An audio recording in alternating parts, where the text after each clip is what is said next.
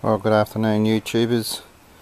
I have been interested in things military for many years and came across this trench tool which I purchased and refurbished. It was in fair condition and actually made the handle.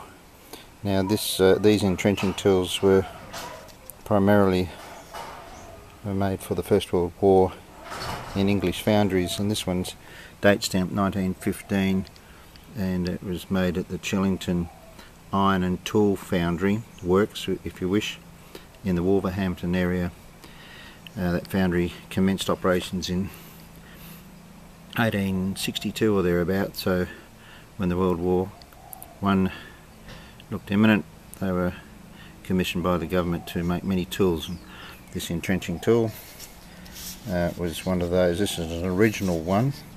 They were also made in Australia and other parts, and many different foundries. This one's in, as you can see, is in quite good order. Some were actually had a fitting to the top of the handle where they were able to put their spike bayonets.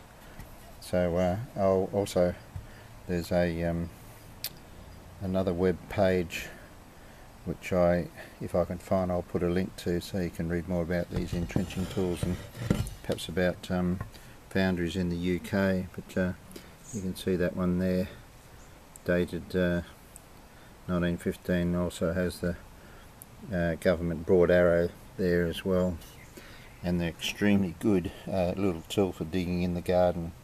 So I've used this one a fair bit, and not sure if it actually saw action on the Western Front in World War I, but it's made up for it by being used in my garden. Anyway, matter of interest, and I'll post this. Thanks for watching.